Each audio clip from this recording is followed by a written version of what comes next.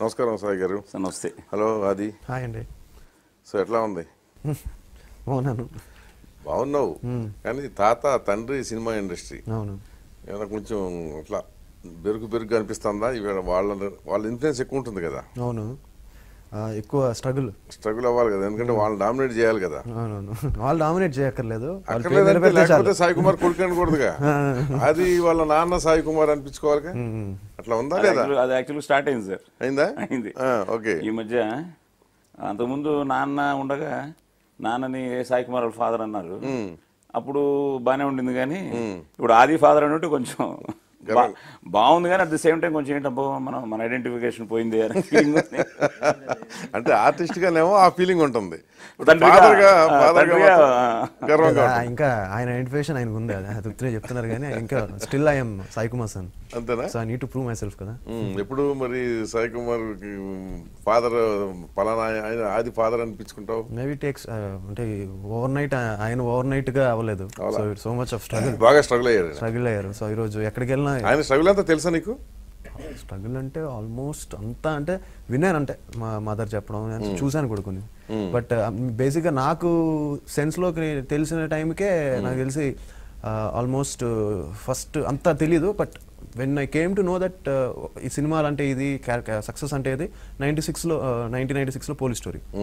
So that time I came to know that okay, ఒక hit కొడితే hero commercial success అక్కడి నుంచి అప్పుడు నాకు స్టెబిలైజ్ అవుతారు. అప్పుడు తెలిసింది. అప్పుడు ఎంత నీ వయసు? 10 years ఉంటుందమ్మా. 10 years. అప్పుడప్పుడు కొంచెం తెలిసింది, థియేటర్కి వెళ్ళి చూసాం అనమాట. సో అప్పటికి సక్సెస్, కమర్షియల్ సక్సెస్ అంటే ఏంటో తెలిసిందనమాట. అప్లాస్ కానీ విజిల్స్ కానీ ఎవ్రీథింగ్. సో బెంగళూరులో చూసాను, రెస్పాన్స్ చూసి ఓహో ఓకే ఇలా ఉంటుంది సక్సెస్ అంటే అని చెప్పుకున్నా. ఆడియన్స్ దగ్గరికి వెళ్ళి నేను మా నాన్న అని చెప్పి లేదు, నేను ఎక్కువ చెప్పుకోను. స్కూల్లో కూడా చాలా మంది వచ్చి అడిగేవాళ్ళు అనమాట. నేను 10th చదువుతున్నప్పుడు టైంలో. దాని తర్వాత చాలా సినిమాలు అయిపోయింది. 10th లో కూడా నేను ఎవరికి చెప్పుకునేవాడిని కాదు. నేను I wanted to be like normal student. So నేను ఎవరికి చెప్పుకునేవాడిని కాదు. సో అందరూ వచ్చి అడిగేవాళ్ళు, అలాగే సాయి కుమార్ గారు వచ్చి ఫీజు కట్టారంట మీ మదర్, ఆయన మీ ఫాదర్ అని అడిగేవాళ్ళు. సో దట్స్ హౌ జనరల్లీ నేను జనరల్గా ఎవరికి జనరల్గా సినిమా స్టార్స్ ని ఎంత అప్రిషియేట్ చేస్తారు, అప్పుడప్పుడు అంత క్యాజువల్ గా కూడా తిడుతుంటారు. అవునవును. మామూలుగా ఏంటంటే ఎన్టీ రామారావు అంటే ఎన్టీ ఓడి అనేవాళ్ళు. అదేమో పెద్ద ఇది కూడా కాదు, అది చాలా సహజంగా జరిగేది, ప్రేమతో. సో మీ ఫాదర్ని ఎవరన్నా అట్లా నువ్వు తెలియక, వాళ్ళ అబ్బాయి అని తెలియక ఎప్పుడన్నా అతని యాక్షన్ మీద కానీ అతని క్యారెక్టర్స్ మీద ఎప్పుడన్నా కామెంట్లు విన్నావా? అంటే అది ఆబ్వియస్లీ ఉంటుంది, క్రిటిసైజం చెప్తుంటారు. కొంచెం మీ డాడీ అని తెలియకుండా అయితే నేనైతే వినలేదు. నాకు తెలిసి చెప్పేవాళ్ళు అనమాట. డాడీ కొంచెం అంతే, కొంచెం అన్ని సినిమాలు ఫుల్ లౌడ్ గానే ఉంటుందా, ఫుల్ డైలాగ్స్ ఉంటాయా, కొంచెం సాంగ్స్ కామెడీ ఉండదా అని అడిగేవాళ్ళు. నేను వచ్చి లేదు అలాగేం లేదు, ఉంటుంది, నెక్స్ట్ సినిమాలో ఉంటుంది.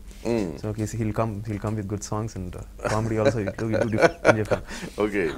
సో గంభీరమైన క్యారెక్టర్లేమో మీది, గంభీరమైన వాయిస్. ఆదికేమో చూస్తే ఇప్పుడు సాఫ్ట్గా లవర్ బాయ్ టైప్ లాగా వచ్చాడు. ఏమనిపిస్తుంది? అదే సార్, బేసిక్గా ఏంటంటే నాన్న హీరో వాళ్ళని వచ్చారు. ఆయన మంచి హైటు. అవును. రమణమూర్తి గారు, నాన్నగారు వీళ్ళంతా విజయనగరం, శ్రీకాకుళం ఈ బ్యాచ్. అవును. సో సోమయాజులు గారు, సో కాకరాల గారు మంచి మిత్రుడు. సో హీరో అవ్వాలని చెప్పి నాగేశ్వరరావు గారికి పెద్ద ఫ్యాను. ఆయనకి ఏదో లెటర్స్తో కమ్యూనికేట్ చేసి ఆయన రిప్లై ఇచ్చినాగానే ఆయనే లెటర్ రాశారని ఫీల్ అయిపోయి చెన్నై వెళ్ళిపోయి, ఆ రోజుల్లో ఎక్స్ట్రా ఆర్టిస్టులు అనేవారట, ఈ జూనియర్ ఆర్టిస్ట్. అవును. అలాగా ఈయన ఒక సినిమాలో అన్నదాత అనుకుంటా, ఏదో సినిమాలో నాన్న యాక్ట్ చేయడం. ఆ రోజంతా ఈయన ఏమేంటంటే నాగేశ్వరరావు గారి కళ్ళల్లోనే ఉండాలి, మనం కంట్లో పడాలి. సో ట్రై చేసి but is trying to reach him. But ఎక్కడో జనంలో నిల్చుని ఉన్నారు. సాయంత్రం నాగేశ్వరరావు గారు మారిస్ మైండ్ ఉండిందట, అందులో వెళ్ళిపోతూ ఇతను నడుచుకుంటూ వెళ్తుంటే కారు ఆపారట. పొద్దున్నే చూస్తున్నానయ్యా, ఏంటి నీ పేరేంటి? శర్మ అండి. ఏ ఊరు? విజయనగరం. సరే కారు ఎక్కువ ఉన్నారు. ఎక్కడ ఉంటున్నావు అన్నారు. తేనాంపేట సార్, చెన్నై. సార్ నేను అటు వెళ్తున్నాను, కారు ఎక్కువ ఉన్నారు. ఈయన కొంచెం టెన్షన్ అయిపోయారు. కారు ఎక్కించుకుని తీసుకెళ్ళి అక్కడ ఆపి దిగి ఆయన సిగరెట్ ఆఫర్ ఇచ్చి, చార్మినార్ ఏదో సిగరెట్ ఇచ్చి అప్పుడు బాగా క్లాస్ పీకారట. మంచి హైట్ ఉన్నావు, మంచి వాయిస్ ఉంది, మంచి కల్చర్ కూడా కనిపిస్తుంది, నువ్వెందుకు అంటే చెప్పుకుని మొత్తం ఎమోషనల్ అయిపోయారట. మేరాయ ఉత్తరాలు అవి స్టాండర్డ్ లెటర్స్, మేము సిగ్నేచర్లు పెడతాం, ఎవరో రాస్తారు ఫ్యాన్స్. సో అయినా సరే వచ్చావు కాబట్టి నా పర్సనల్ రికమెండేషన్ ఏంటంటే గో బ్యాక్. ఇలాంటి ఎక్స్ట్రా ఆర్టిస్టులు అలా రావద్దు, మంచి వేషం దొరికినప్పుడు నువ్వు రా, లేకపోతే చాలా స్ట్రగుల్ ఉంది ఇక్కడ అని నాన్నని తిరిగి పంపించడం జరిగింది. ఓకే, ఇది నేను నాగేశ్వరరావు గారితో కూడా ఒకసారి ఒక సభలో నేను వ్యాఖ్యాతగా ఉన్నప్పుడు షేర్ చేసుకుని, ఆ రోజు మీరు అడ్వైస్ చేయకపోతే ఈరోజు మా ఫ్యామిలీ ఇండస్ట్రీలో ఉండేది కాదండి అని చెప్పడం కూడా జరిగింది. సో ఈ ప్రాసెస్లో నాన్న వెళ్ళి మళ్ళీ లక్కీగా నాన్నకి ఏంటంటే ఆరుద్ర గారు, శ్రీశ్రీ గారు వీళ్ళంతా కజిన్స్. ఓకే, భాగవతుల ఆరుద్ర మా కజిన్ అవుతారు, మా పూడిపెద్ది. శ్రీశ్రీ గారు పూడిపెద్ది వారే, శ్రీరంగం వారు దత్తత తీసుకున్నారు. Okay okay. సో అలా శ్రీశ్రీ గారు కూడా నాన్న cousin. So వీళ్ళప్పుడు popular dubbing writers. నాన్న ఏదో శ్రీకృష్ణదేవరాయలు ఆంధ్రకళా నాటక పరిషత్తులో చేసి బెస్ట్ యాక్టర్ అవార్డు వచ్చి, దానికి నారాయణ రెడ్డి గారు, మిక్కిలేని రాధాకృష్ణమూర్తి గారు, ఇంకెవరో లింగమూర్తి గారు, వీళ్ళు ముగ్గురు జడ్జిలుగా వెళ్ళి నాన్నని చూసి చాలా బాగున్నావయ్యా నువ్వు, మళ్ళీ రివర్స్ అడ్వైస్ ఇది, నువ్వు ఇక్కడ ఏం చేస్తావు మెడ్రాస్కి వెళ్ళు అంటే ఆల్రెడీ నాగేశ్వరరావు గారు తిట్టి పంపించారండి. అలా కాదు, లక్కీగా శ్రీశ్రీ వీళ్ళందరూ బంధువులు అంటున్నావు కదా, ఆరుద్ర గారు అంతా వాయిస్ కూడా బాగుంది, ఇప్పుడు డబ్బింగ్ సినిమాలు కూడా బాగా జరుగుతున్నాయి, నువ్వు వెళ్ళి అక్కడికి వెళ్ళి తప్పకుండా నీకు బ్రేక్ వస్తుంది అన్న దీని మీద మళ్ళీ బ్యాక్ టు చెన్నై. అక్కడి నుంచి నాన్న 59 నుంచి స్టార్ట్ అయింది. బట్ నాన్నకి ఏంటంటే కలిసి రాలా ఏమి, ఆయన ఇంకా ఫ్యామిలీ కోసం. మా అమ్మ యాక్ట్రెస్ సార్, మా అమ్మ కృష్ణజ్యోతి అని, నాన్నదేమో కళ్ళేపల్లి అగ్రహారం, అమ్మదేమో బాగేపల్లి అని బెంగళూరు దగ్గర కరెక్ట్ బార్డర్. సో అమ్మ స్టేజ్ మీద అనార్కలిగా వేసినప్పుడు నాన్న మెడ్రాస్ వాణిమహల్ అమ్మని చూడడం, వీళ్ళిద్దరూ ప్రేమలో పడ్డం, love marriage. So love marriage మళ్ళీ వాళ్ళంతా నాయుడులు అమ్మ సైడ్ అంతా, ఈయనేమో బ్రాహ్మణులు, వీళ్ళు మొత్తం నాన్న వాళ్ళ సైడ్ అంతా అలిగారు. మరి వర్ణ సంక్రమం అయిందని గొడవట్లేదా అగ్రహారం కదా? అది నాకు ఇప్పుడు పెద్ద ప్లస్ అయిపోయింది ఓటింగ్ కి. ఓకే, నేను బాగేపల్లి వెళ్తే నాయుడు ఓటు, ఇటు వస్తే బ్రాహ్మణ్ ఓటు లాగా అయిపోయింది నా జీవితం. సో ఈ ప్రాసెస్ లో మేము పుట్టడం జరిగింది. అక్కడి నుంచి ఫ్యామిలీ కోసం అమ్మ totally she sacrificed her life for the family. లేదా మంచి వండర్ఫుల్ యాక్ట్రెస్. ఇప్పుడు నేను అమ్మ డాన్స్ చాలా మంచి డాన్సర్. సో డాన్స్ అన్నది నాకు ఎప్పుడు రాలేదు కానీ ఆదికి వచ్చింది. So I feel always it's my mother genes అని. అలాగే మా సిస్టర్ కూడా మంచి డాన్సర్, మా పాప కూడా అరంగేట్రం చేసింది, జ్యోతి కూడా అరంగేట్రం చేసింది, తను మంచి డాన్సర్, క్లాసికల్ డాన్సర్. బేసిక్గా నేనేంటంటే ఇంకా చిన్నప్పటి నుంచి ఇప్పుడు ఆది చెప్పినట్టు నేను అమ్మ కడుపులో నుంచి ఇండస్ట్రీ చూడడం మొదలెట్టాను ఒక విధంగా. ఎందుకంటే ఇండస్ట్రీ మాటలు అవి ఇవి విని విని విని అండ్ ఫుల్ టెన్షన్ ఉంటుంది sir, full tension frankly telling you. అసలు ఈ రోజుకి నేను ఒక ఫుల్ గా భోజనం చేయలేను, because I have seen that life. చాలా చాలా కష్టం. ఎన్ని సంవత్సరాలు మీ ఫాదర్ అట్లా స్ట్రగుల్ అయ్యారు సార్? టోటల్ గా స్ట్రగుల్ అయ్యారు, వరకు చాలా వరకు. అంటే ఆయన ఇంకోటి ఏమైపోయిందంటే very straight forward man.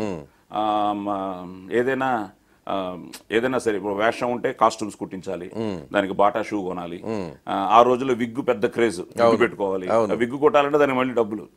So ఏది ఒప్పుకునేవారు కాదు. కార్ అయితే 7:30 కార్ రావాలంటే 7:30 కార్ రావాలి. ఒక 5 minutes లేట్ వస్తే ఎక్కేవారు కాదు, 5 minutes ముందు వస్తే ఎక్కేవారు కాదు. సో చాలా డిసిప్లిన్ ఉండేవారు. ఆ డిసిప్లిన్ మంచిదే కానీ మా అందరికి వచ్చింది అది, బట్ చిన్న ఫ్లెక్సిబిలిటీ లేదు. శర్మ గారు బాగున్నారా అంటే బాగున్నాం కాబట్టే మీతో మాట్లాడుతున్నాం అని ఇలా ఉండేది ఆన్సర్. గారు కులాసానా అనేవాడు, మా ఇంటికి అద్దె తీసుకొచ్చేవాడు, కోసం వచ్చేవాడు, కులాసే కాబట్టే మీకు అర్థిస్తున్నాం అని వెంటనే రివర్స్ ఆన్సర్ ఉండేది. ఎవరైనా హర్ట్ అవుతారు. అలాగే ఏంటి ఈ మధ్య కనిపించట్లేదు అంటే ఎక్కడికి వచ్చి కనిపించమంటారు చెప్పండి. సో ఇదంతా మరి ఆ శ్రీశ్రీ ఆరుద్ర గారు కూడా ఉండేదంటారు. వాళ్ళ దగ్గర నుంచి ఏమైనా ఈయనకు వచ్చింది కజిన్ బ్రదర్ కాబట్టి, అంటే వాళ్ళకు ఉన్న చెల్లుబాటు అయిపోయింది, నాన్న చెల్లుబాటు అవ్వాలి, స్టెబిలైజ్ కాలేదు కదా ఈయన. బట్ లక్కీగా నాన్నకి ఏంటంటే ఒక జడ్జ్ ఉన్నా, ఒక డాక్టర్ ఉన్నా, ఒక పోలీస్ ఆఫీసర్ ఉన్నా, రామానాయుడు గారు ఒకసారి చెప్పారు, శర్మ నువ్వు ఇంట్లో సెట్ వేసుకో, హాస్పిటల్ సెట్, ఒక పోలీస్ స్టేషన్ సెట్, ఒక కోర్ట్ సెట్, 3 డ్రెస్సులు నీ మెజర్మెంట్ కుట్టించి పెట్టుకో, మేమే వచ్చి నీ దగ్గర వేషాలు ఎంచుకుంటాం, మా సెట్ కూడా యూజ్ చేసుకుంటాం. అలాగా నాన్నది మాక్సిమం కష్టాలు చూసారు. ఇదివరకు గుండె జబ్బులు క్యారెక్టర్ ఉంటే గుమ్మడి అనేవాళ్ళు, గుండె జబ్బులు గుమ్మడి వాడండి అని అమ్మా చచ్చిపోవడమే. సో అలాగా నాన్నది మాక్సిమం చూసాను సార్. మాక్సిమం అంటే ఒక విధంగా బిటర్ మెమరీస్ బట్ ఈ రోజు I look back there so sweet memories. అంటే నాన్న హీరో వాళ్ళు వచ్చారు, నేను ఒక లెవెల్కి అయ్యాను. ఈ రోజు ఆది ఫుల్ ఫ్లెడ్జ్డ్ హీరో అయ్యాడు. But like you said he needs a big break. Big break కావాలి. లక్కీగా ప్రేమ కావాలి ఫస్ట్ యాక్సెప్టెన్స్ అయింది. ప్రేమ కావాలి 100 days ఆడింది, లవ్లీ 100 days ఆడింది. అక్కడి నుంచి వాడు నేను బేసిక్గా ఏంటంటే ఈ రోజు జనరేషన్ ఎలా ఉన్నారంటే దే థింక్ మీరు ఇంకా నేను కథ విన్నాను అనుకోండి, ఇంకా you're looking for logic, you're looking for అది అంటున్నాను. అలా లేదు నాన్న, ఇప్పుడు సినిమా అలా లేదు, cinema is so advanced. So అందుకని వాడు విన్న తర్వాత నేను కథ వింటున్నాను. ఓకే, అంతే కదా, జనరేషన్ గ్యాప్ కదా. అదే మనం కనెక్ట్ అవ్వలేకపోవచ్చు, వాళ్ళు కనెక్ట్ అవుతారు. అవును. సో నా అదృష్టం ఏంటంటే నాన్న నా సక్సెస్ చూశారు, వాడిది ఒక లెవెల్ కి చూశారు. సో బేసిక్ గా ఐ థింక్ ఆ విషయంలో నాన్న వాజ్ హ్యాపీ. సెకండ్ హాఫ్ ఆయన కంఫర్టబుల్ గా ఫీల్ అయ్యారు. అండ్ ఫస్ట్ సినిమా ఆయన హీరోగా విజయనగరంలో చూడాలనుకున్న సినిమా నా సినిమా పోలీస్ స్టోరీకి వెళ్ళి విజయనగరంలో చూశారు. అలాగే ఆది సినిమాకి కంటిన్యూస్ గా 3-4 ఫిల్మ్స్ విజయనగరం వెళ్ళి ఫస్ట్ డే మార్నింగ్ షో కూర్చుని పబ్లిక్ లో చూశారు. అండ్ హీ వాజ్ సో అన్నమాట, అసలు ఇంకా మాటల్లో చెప్పలేదు. సో నాన్న కష్టాలు ఎక్కువ చూసాం.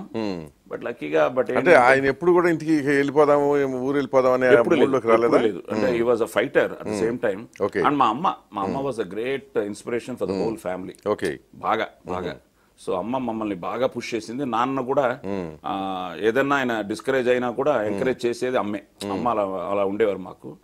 అండ్ ఎస్ తప్పకుండా ఉండుంటే ఆయన కూడా ఎక్కువ మనసు విప్పి చెప్పేవారు కాదు. సో ఆయనే మామూలుగా బయట కూడా గంభీరంగానే ఉండేవారు, బాగా గంభీరం. అండ్ లక్కీగా ఏంటంటే ఆయనకి ఫ్యామిలీ అంటే ఇష్టం. ఫ్యామిలీ కూడా ఆయన్ని అంత బాగా లక్కీగా we gave back to him. Everything. And both wear like friends.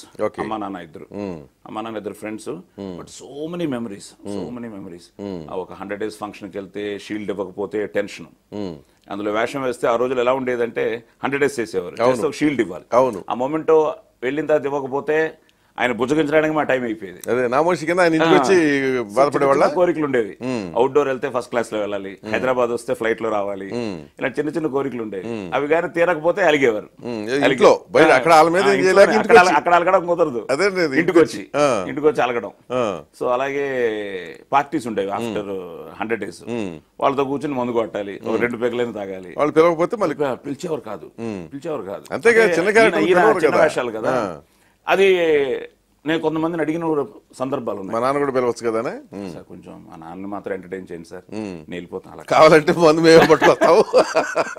అలా కాస్త అర్థం చేసుకోమ్మా, మీరు అక్కడ కూర్చోండి కాదురా అనేవారు నాన్న. అని ఏం పర్లేదు నాన్న, ఇవన్నీ it's a part of life కదా. నువ్వు చిన్న కోరికలు ఉండేవి. నేను ఫస్ట్ టైం అమెరికా వెళ్ళి 93లో థ్యాంక్స్ టు మురళీమోహన్ గారు, గుమ్మడి గారు, రామారావు గారు కూడా వచ్చారు. రామారావు గారు కూడా అమెరికా వెళ్ళి ఫస్ట్ నేను కొన్నది నాన్నకి. ఫస్ట్ నా జీవితంలో ఆ రోజుల్లో $108 బ్లూ లేబుల్ బాటిల్ కొని నాన్నకి తీసుకొచ్చి, that was the greatest gift I feel I given to my father. తర్వాత మా ఇంట్లో ఆయన తాగలేదు చాలా రోజులు, దాన్ని అలా పెట్టుకుని, అది కోట శ్రీనివాసరావు గారు కోడిని పెట్టి తింటున్నట్టు ఆ బ్లూ లేబుల్ అలా పెట్టుకుని మ్యాన్షన్ హౌస్ వేసుకుని తాగి ఎంజాయ్ చేస్తుండేవారు. ఓకే, సో ఆయనకి ఎంత ఇచ్చేవాళ్ళు అప్పట్లో రెమ్యునరేషన్ ఆ క్యారెక్టర్లకి? 5,000, 7,000, 10,000. అది మాక్సిమం ఐ థింక్ స్టార్ అయింది. ఒక విధంగా శర్మ గారు అని రికగ్నిషన్ వచ్చింది. మంచి వేషాలు వేశారు. అవును, థ్యాంక్స్ టు ద ఇండస్ట్రీ. అసలు ఆయన వాయిస్ తోటి ఎక్కువ ఐడెంటిఫికేషన్ ఉండేది. మంచి వేషాలు, చాలా మంచి వేషాలు వేశారు. ముఖ్యంగా రామారావు గారి సినిమాల్లో రామారావు గారికి చాలా ఇష్టం నాన్న అంటే, చాలా ఇష్టం. నాగేశ్వరరావు గారు కూడా ఈయన ఎంత రెస్పెక్ట్ ఉండింది. ఒక సినిమాలో ఈయన గురువుగా యాక్ట్ చేశారు, ఐ థింక్ మహాకవి క్షేత్రయ్య. నాగేశ్వరరావు గారు ఈయన కాళ్ళకు దండం పెట్టాలి, అసలు టెన్షన్ అయిపోయారట నాన్న. లేదు క్యారెక్టర్ దండం పెడుతున్నాను శర్మ, అంతే కదా. సో ఆ రెస్పెక్ట్ నాన్నకి లక్కీగా ద హోల్ లైఫ్ ఈ క్యారీడ్. కొంచెం శర్మ అయితే డిసిప్లిన్, శర్మ టైంకి వస్తాడు, శర్మ కరెక్ట్ గా ఎంత పెద్ద డైలాగ్ అయినా చెప్తాడు. రాఘవేంద్రరావు గారు ఎన్నో మంచి వేషాలు ఇచ్చారు, చాలా మంచి వేషాలు. అలాగే మాదల రంగారావు గారు, ఈ తరం పిక్చర్స్. సో అందరూ it's like he has done some good roles. కానీ ఆయన ఫీల్ ఏంటంటే రికగ్నిషన్ నాకు రాలేదు. కొన్ని వేషాలు అల్లూరి సీతారామరాజు అనుకుంటా ఏదో మంచి వేషం వచ్చి మిస్ అయిపోయింది లాస్ట్ మూమెంట్. అందులో వేశారు కానీ ఎర్రేస్ అనే వేషం వేశారు. అగ్గిరాజు వేషం ఏదో ప్రాబ్లం వచ్చి నాన్న వేయాల్సింది లాస్ట్ మూమెంట్ వరకు నాన్న అలాంటి కొన్ని మిస్ అయ్యి. ఇవన్నీ అలకలన్నీ మా మీద ఉండేవి ఇంటికి వచ్చి. సో ఇవన్నీ మనం చూసాం. అమ్మ బుజ్జగించడం, ఆయన ఎగరడం, కోపం వస్తే ఆయన గోడ కొట్టుకునేవారు. నాకు వచ్చింది, కొంచెం ఆదికి వచ్చింది. కోపం వస్తే కొంచెం ఏం చేస్తా? కొట్టేస్తాడు గోడకి. నాకు ఉండింది అది. గోడ కొట్టే బదులు ఏదో బాక్సర్ అయి ఉంటాయి కదా. అవునవును, ఇప్పుడు నేను నేర్చుకున్నా కిక్ బాక్సింగ్ నేర్చుకున్నా కాదు, ఆ కిక్ బాక్సింగ్ ఎలా వేసుకుని దానికి వెళ్ళి గుర్తా ఉంటే దెబ్బ కూడా తగలదు కదా. అదే శాండ్ బ్యాగ్ వేసుకుని కొట్టేసుకున్నాను. బెటర్ నేర్చుకున్నా, కిక్ బాక్సింగ్ నేర్చుకుంటున్నాను. అదే చేస్తా నెక్స్ట్ మంచి బాక్సింగ్. ఇప్పుడు ఆ చేతికి దెబ్బ ఉందా ఏంటి? అట్లాంటి కాదు కదా. షూటింగ్ లో అంతేనా? షూటింగ్ లో చాలా రిస్క్ చేస్తున్నారు వీళ్ళు. మేము చేసాం, నాకు ఈ ముక్కు పగిలింది. బట్ వీళ్ళు ఇంకా ఇప్పుడు ఏంటంటే కాంపిటీషన్ లో మొన్న ఏదో ఎక్కడ జంప్ చేశాడు అన్నాడు. ఎంత ఫీట్? చుట్టాల ఏదో పైకి ఎక్కాడు. 100 feet జంపులు, క్రాసింగ్ ఓవర్, కిక్ రావాలనుకుంటున్నారు వాళ్ళు కూడా. అంటే ఏం లేదండి, ఇట్స్ బికమ్ ఈజీ ఆల్సో. ఆ టైంలో ఇప్పుడు లేదు. ఇప్పుడు ఏంటంటే అయిపోయిందంటే ఎక్విప్మెంట్స్ కూడా అంత బిలీవింగ్ ద ఎక్విప్మెంట్ మళ్ళీ అంతే. రోపు నమ్మి చేశాడు. అది కట్టేసుకుని వాడేదో పొరపాటు తేడా చేశాడంటే అయిపోతాం. జరిగిన ఉన్నాయి. అదే కట్ అయిపోయి. సో నాన్న విషయంలో మాత్రం అది ఉండింది బేసిక్ గా. సో అక్కడి నుంచి ఇంకేంటంటే నాకు పోలీస్ స్టోరీ కూడా, ఇప్పుడు ప్రివ్యూ థియేటర్కి వెళ్తే ఏదన్నా సీట్లు కావాలన్నా నాన్న ఫ్యామిలీ అన్నమాట, అంటే మా family in the sense.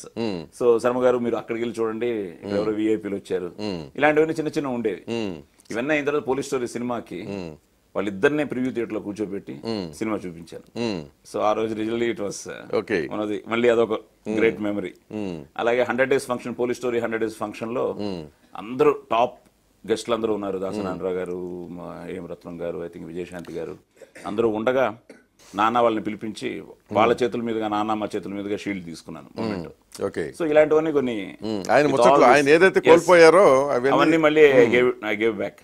Like చాలా ఆ విషయంలో you are so happy. So అలాంటివన్నీ జరిగాయి. సో ఐ థింక్ బట్ అదే నేను ఆదికి అదే చెప్తూ ఉంటాను. ఇట్స్ సంథింగ్ లైక్ నాన్న అనుకున్నది నేను ఒక 50% సాధించగలిగాను. I think now we are reaching 50% కంటే కొంచెం నీకు బ్యాలెన్స్ చేస్తున్నావు. బట్ 100% అన్నది still he has long way to go.